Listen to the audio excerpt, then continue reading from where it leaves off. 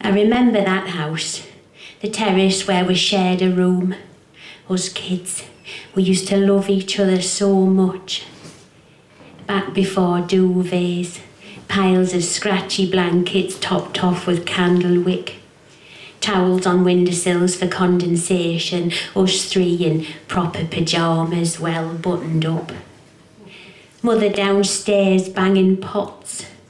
My dad kept a helm wheel on the landing. I used to sit cross-legged in my nightie, imagining you could steer a house.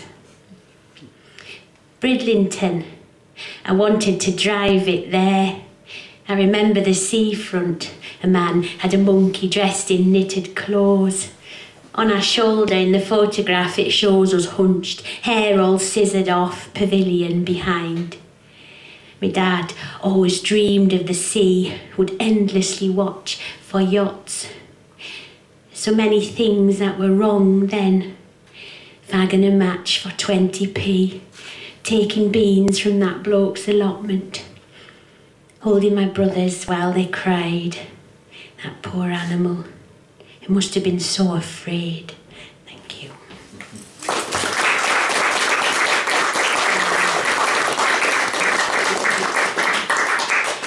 I also work in a supermarket, and obviously it's not the best job in the world, but really I wouldn't swap it. People often say you should be doing so much more than that, but what keeps me there, obviously the splendid wage keeps you there, it's the people that you get used to. We have a lot of regulars. People will tell you anything. Just because you sat there and you can tell the ones that are waiting in line just to tell you something. So I spend a lot of time talking to people. I also spend a lot of time just looking at people and just observing them, and they're such interesting people. I don't care who anybody is or where they come from. Everybody is interesting and everybody is beautiful in their own way. This one is called The Science of People Watching. I see this lady with Sabino hair, one of them jigsaw dye jobs, half russet, half bleach. She sits, nickering above cappuccino froth, nodding to this fella across, like a Blagden tinker's pony. He has this delayed reaction to her chat. I guess the form of her words is lost in space-time continuum, lip to ear. His tea is a petri dish of apparent fascination. He makes a brown study. Seems a shame she looks as if she's made such an effort.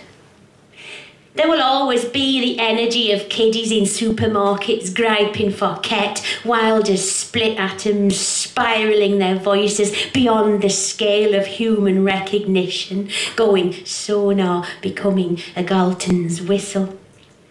There will always be trolley wheels defying, yet proving the first law of motion. We can take comfort in such scientific certainty. A bloke's hands fastened to hip make isosceles triangles of his arms. He carries geometry under his pits. When I kiss you, you say there isn't going to be a way back for us when we have done this. We are measuring our breath. Your heart is an ohm. It spurns my leaking voltage. A tightrope of saliva between our lips. This is string theory. This is your universe melding with mine. This is parallels. Your hand is a giant cupule above the fit of my breast. No one can tell me that this is not truth. We could be this in another place, in some different turn of time. Thank you.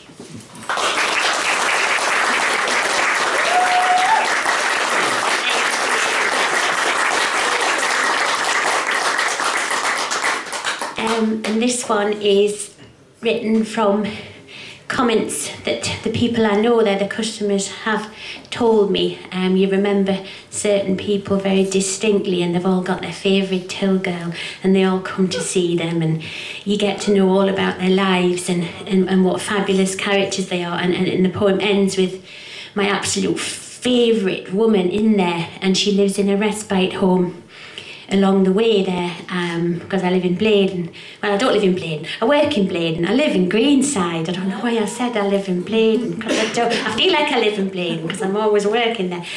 And she escapes. She's not supposed to, can I just have my thing to her? She's not supposed to leave unattended, but she does. She escapes, and she does a bit of shopping, and she gets a taxi back. Thank you very much. No, you're all right. I'll keep it with me. Sorry about this. And she's brilliant, and she looks awful. She smells like she has been marinated in Regals for 40 years. She has no teeth. She has black stubs. She is fantastic, and she's as sharp as a knife. She's superb, and she's tiny. She looks like she's been chewed. That's the best way I can describe her. But anyway, this is called Sentences to Survive In. I smile because I don't know what else to do but smile. Smile.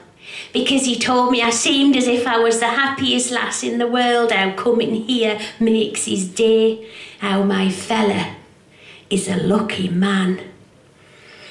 He smelled of the unkempt dust of loneliness. 1 pint of milk, 1 apple, 1 pear. The lady with the thin hair and tree of life necklace lost her husband. Cancer. She mouths. Lost her son 3 months later. Killed himself because of grief. She would have joined them safe for the other children who need her. Lady buying whiskey and rolls for her father's wake. I'm an only child.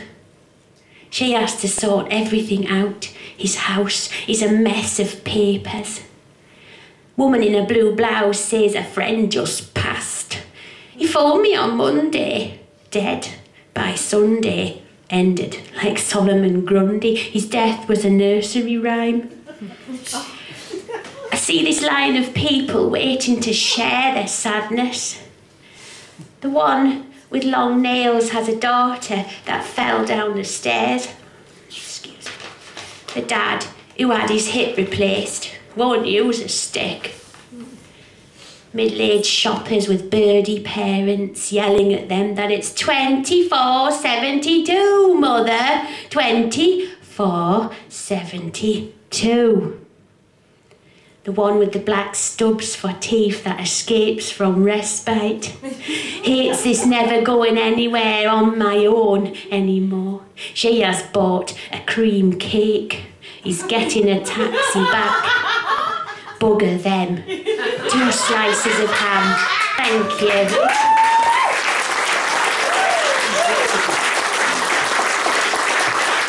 Thank you. Have I got time to read another one? Yeah. Right, this one is written, I went a while ago. It's a series of poems. I went to Princess Road Cemetery in Seaham. I absolutely love lots of places. I go to lots of places.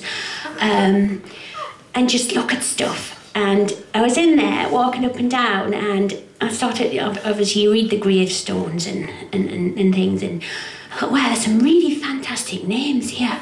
I wonder who he was. I wonder who she was. Brilliant. And you read old graves, and in my head I started to build a fantasy village of them. They all lived on the same few streets. They all knew each other. They were all in each other's business.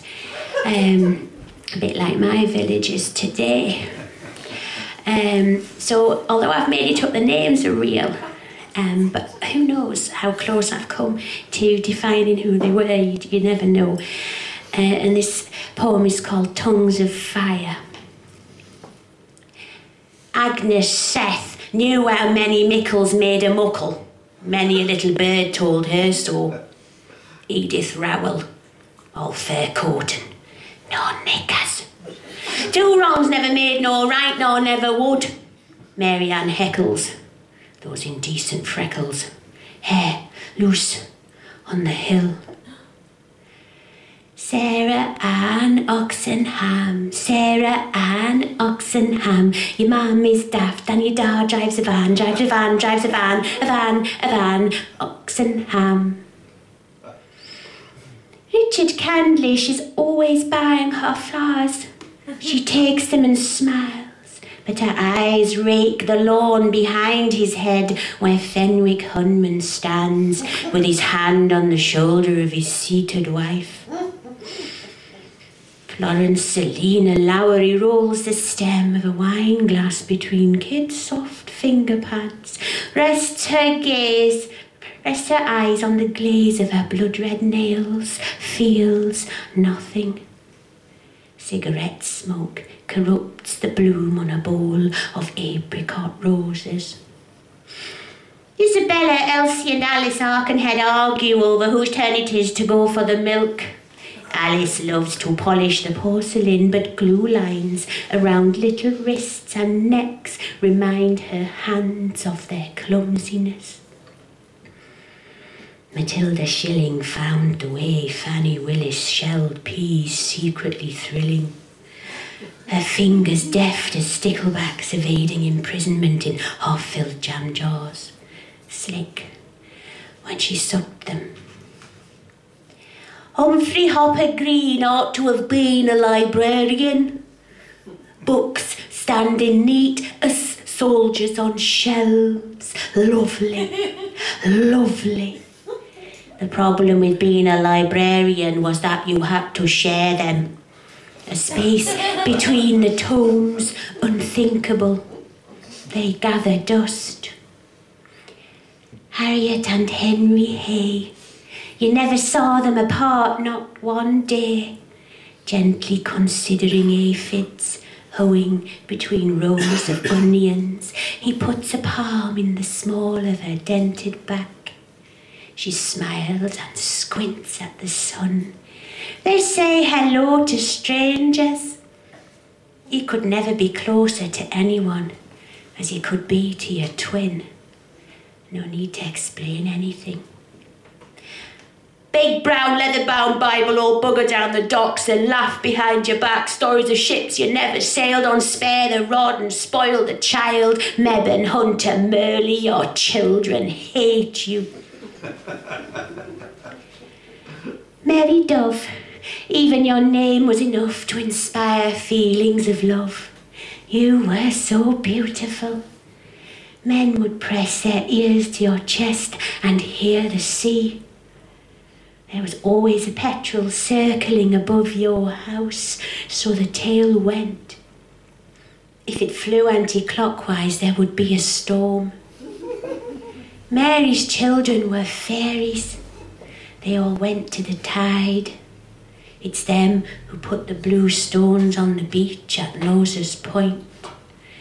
Folks say they are magic. Archibald Thompson, stiff under green grave glass. The dawn light gives it the feel of waking waves. There is nothing more to say about a man nobody knew. Janet Minto Job went down the pub, met James Jabez. After 4 sherries she sang to the piano, sat on his knee with a slip-on show. On their wedding day, she carried a bouquet of carnations in front of their baby. Maybe it was the call of the sirens made him jilt her. 2 years later, him brought back dead. They say you could hear her scream 10 streets ahead. Elizabeth Boyle in her beautiful bonnet, collecting cash for the Sally Bash, crisp black bow, deep red sash. Trembling her tambourine, imagining tongues of fire. Frederick Esmond Allen, smartly pressed, she feels his breath down the back of her vest as he sounds his baritone. Elizabeth Boyle shakes her tin, drinks weak tea, needs a gin.